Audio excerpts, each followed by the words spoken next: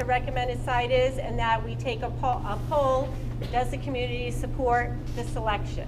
And so part of this evening is for you to hear a presentation around how the committee got to the current site, and then answer any questions you may have, and then we will do a raise of hands. We do need to do a count of that to put in our report. So wanted to make sure you knew what the process was this evening.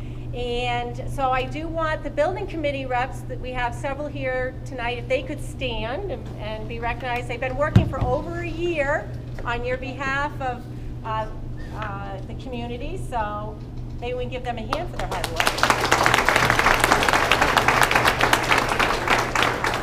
So this has been quite the process, and a lot of it had to remain confidential due to landowners and negotiations and things like that. So you know, I know it felt like for a lot of people we don't have a lot of information. So as soon as we had information, we made sure we tried to get that out to our community.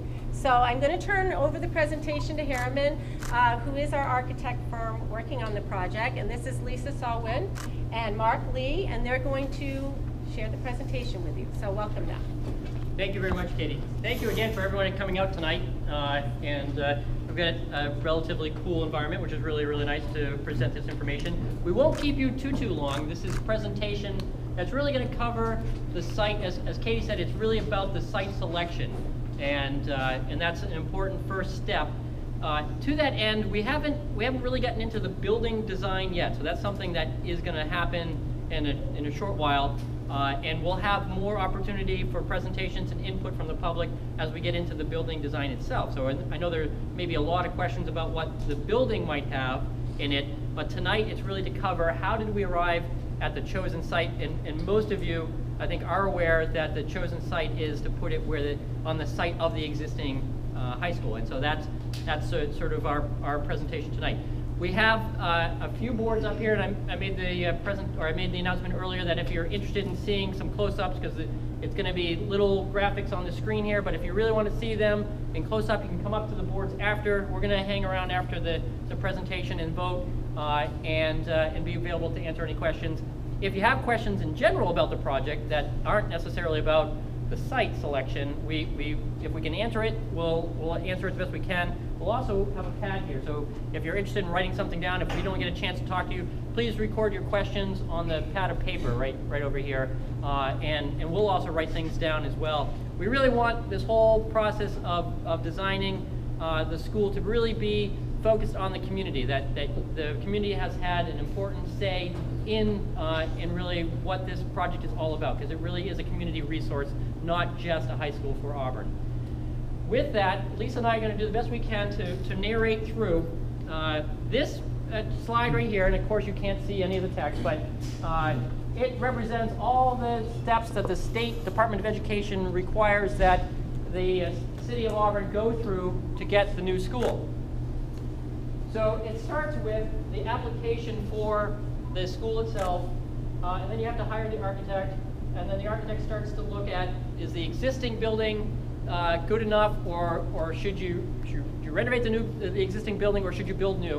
And we did that analysis, and it turned out that that the state supported our recommendation for a new school. So so the first step we had to do was evaluate the condition of the existing building. So it will be a new school. No part of the existing building will be saved. Somebody I was talking to earlier said, are you saving anything? I said, no, unless there's something you really dearly want. So let us know if there's a part of it that really you have to have.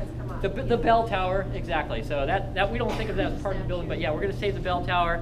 There's some other things that have been gifts of classes, and we're going to make sure that we're careful about those as well. So that again, part was done.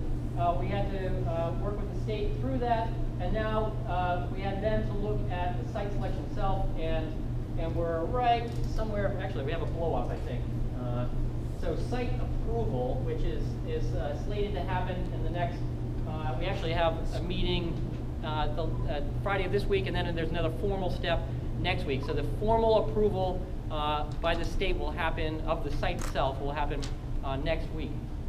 And so that is kind of the first part. Then we really start getting into the design of the concept of the building itself. What does the building look like? What's going to go in the building?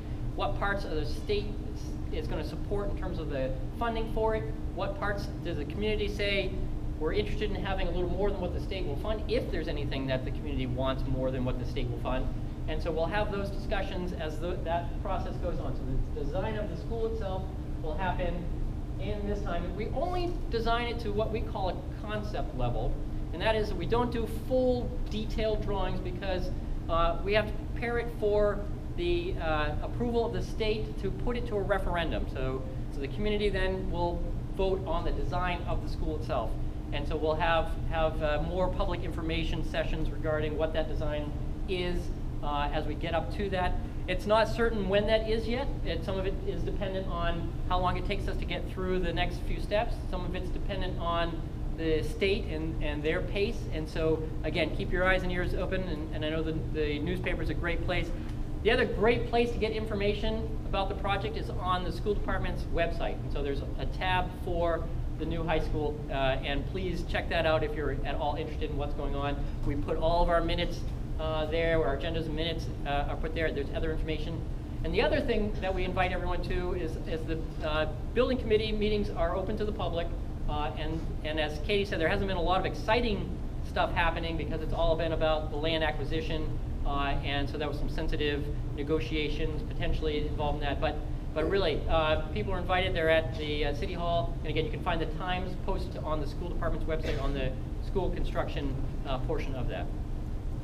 Lisa, did I forget anything on the schedule? Katie's really good about updating Facebook also, so there's a lot of great information on Facebook about that. And great. Then, just to clarify, tonight is the straw poll. It's a non-binding show of support that you are supporting the recommended site. So then when we go to the DOE, they understand that the community is supporting this site before they have the state approve it. Good. Good. So the process that we went through to find the site was really a 7-step process. And it really began with looking at the state criteria. So the Department of Education has a defined list of things that they are looking for in rating the site, or a site. And that was the first thing. The next thing we did was we worked with the City of Auburn and their extensive collection of information that they have in their database of the properties throughout the city. And so we collectively looked at that, we analyzed that. Specifically, we were looking at sites that were large enough to support the school itself. And so we really had 3 different things we were looking at. One, could we find a site that could support the entire program of a new school and all the fields on it? Another thing we looked at is, well, if we kept some portion of the program on the existing site, then could, for instance, if the building were on the existing site, could we find a location for all the fields? And that was, again, it's something that the state asked us to look at.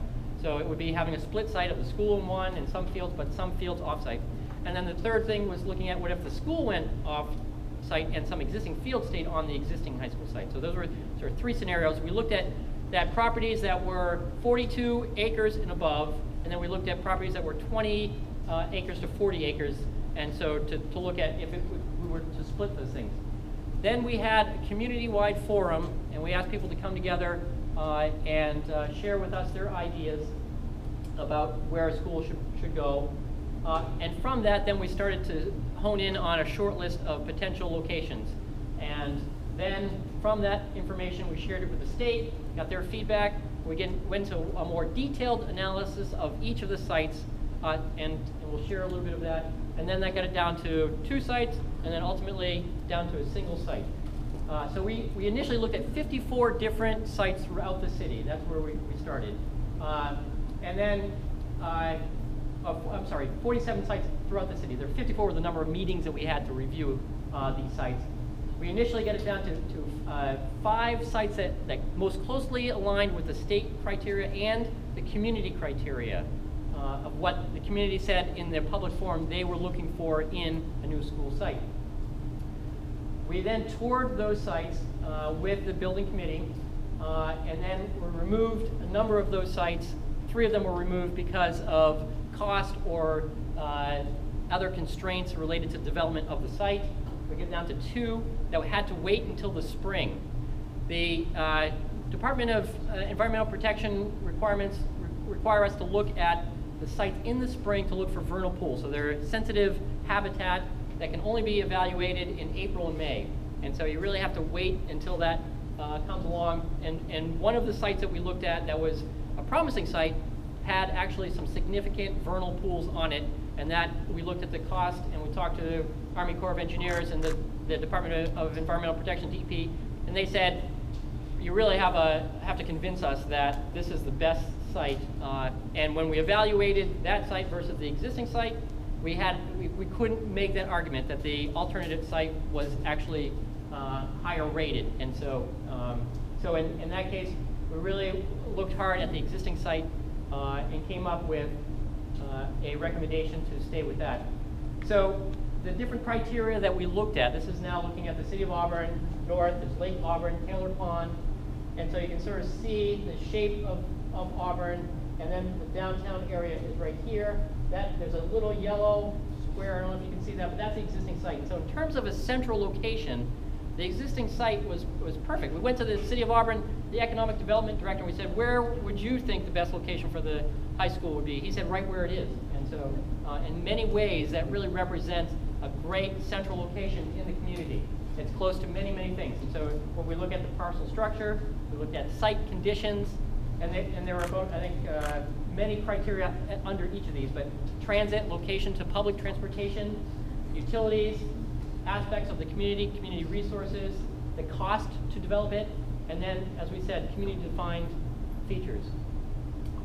Here's the big list of all of those in further detail, but one of the things that we did when we had the public forum is we said, okay, here's sort of a map of the community, and if this is the central location where the population density is, we asked people in the community, where do they think the right location is? And we said, thinking about trying to keep it close enough to the population density in the center of the community. So these rings represent a mile. This first one is a mile from the center of the Auburn, then 2 miles, 3 miles, 4 miles. And so in thinking about bus routes and thinking about proximity to all the other resources in the community, what we heard loud and clear from folks is really it should be centrally located. So in addition to the state criteria, the community identified really 3 most important areas. And so the second one I addressed is sort of the community proximity to population density. We heard loud and clear that was an important aspect. One of the aspects we also heard was the ability to have all fields on the one site. Auburn has had to live with fields that have been distributed all over the city for many, many years. And so it was really, really important that if we could keep all of those onto the school site, that was a really important aspect of it. And then there was sort of the idea that this new school embodied more than simply just a new school, that it really embodied an opportunity to act as an economic draw and a sense of pride for the community, and so that was kind of heard loud and clear. And so thinking about where it goes and what it represents as a community resource was an important part of that. Lisa, have I forgotten anything on any of that? I don't think so on the community criteria, no. So after the community forum, this represents right here, and it's hard to see, but you'll see these little blocks of gray. This is all of the parcels between 20 and 42 acres, and then the deep, darker dots mean that there were 3 or more significant issues with respect to the site criteria. So we again evaluated, those were the parcels between 20 and 42, and then the parcels that were greater than 42 acres. And 42 is a magic number because it's sort of a threshold that the state looks at in building a 1,200 student high school. So they say, okay, you need 30 acres plus an acre for every 100 students. And so that equates to 42 acres, and that's sort of what established the 42 acres. So all these were 42 and above. And you can see that a lot of the larger parcels were in the southern area or the northern area of the city, and largely in agricultural zones. And so there aren't a lot, obviously, developed in the more urbanized or built-up area of the city. And so, but there were a number that we began to look at. Like I said, there were a short list of 5. And so you can also see that the ones that are the darker colors are the ones that had more significant issues, and the lighter grays are ones that had less significant issues. So as I said, we've got it down to 2 and then down to 1. And what we had to do with the existing site was look at the opportunity to, as we heard, get as many of the resources onto the site as we could. So we went and looked at, well, what if we organized things very differently than they are now, and came up with, and this is, I want to sort of let everyone know, this is not set in stone, this plan here. It may change, will change somewhat between now and when we complete the final design. However, this is sort of a test fit to get all the pieces on here that we could. What's not shown are tennis courts, and so what we were able to get on were a baseball field, a softball field, field hockey. We have track in a slightly shifted location and a field inside of it, so thinking about taking the football program from Walton, bringing it onto the site, and then track and field, and then a cross field, and then some practice fields. And so we were able to get a lot on here. It's going to require leveling the site, and there's a significant amount of work that's required to do that. But we feel very comfortable that we can get the new school and these sites onto the existing parcel. The only thing to add is we paid a lot of attention to the phasing. You can imagine we need to keep the existing school up and running while this is happening. So a lot of the location for the new school is driven on keeping the existing school operational until the new school is ready and for the students to occupy. We had a public announcement regarding the chosen site, and again, we've been, all the time that we're doing this entire search process, we're constantly working back and forth with the Department of Education. So, so we had a big public announcement after they were comfortable with moving forward with this, and our slogan, "Our future is here." So that is still very much part of the project itself. So. And so that brings us to this formal step tonight. And so the formal step is really to gauge the public support for building on the existing high school site. And so in a few minutes, we'll take that, and it's going to be a show of hands of the citizens of Auburn. You have to be a citizen of Auburn. You can certainly show support for the school if you're not a citizen of Auburn, but the straw poll has to count the folks that are Auburn residents. But that, before we get to that, we'll take some questions if you have any. But the next step after tonight, that this Friday we have the State Department of Education School Construction Subcommittee. So they make recommendations to the State Board of Education. And so that happens this Friday. We're fairly confident that we're on the agenda, and it's only up to you folks to, no, I'm kidding. So